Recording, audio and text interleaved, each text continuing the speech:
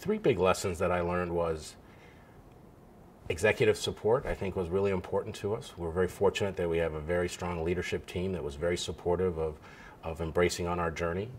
The second one was partner with your line of business partners to really provide specific business results, work with them to make sure you're meeting their needs.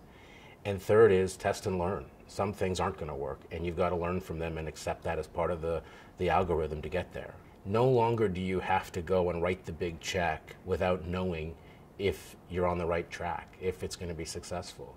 There are so many avenues at your fingertips to allow you to test, learn what consumers like, get feedback, and make different decisions.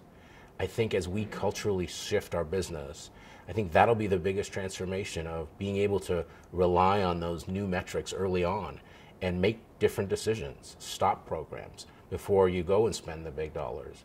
You know, as I think back to some examples for you, I look at simple things as we've tested different customer promotions and being able to understand what imagery works and what doesn't, and how to better communicate and target to specific segments.